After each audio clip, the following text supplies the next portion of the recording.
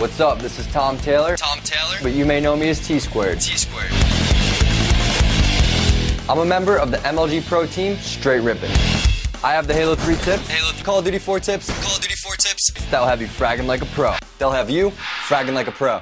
A lot of my tips have been for a basic or intermediate player, but I want to kick it up a notch and tell you the real way to win in Halo 3.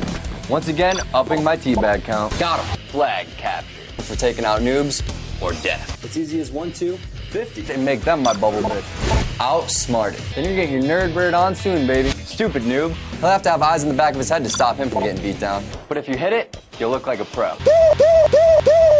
Give him the back smack. Stupid noob. The other team's gonna be stuck in theater mode going, what the?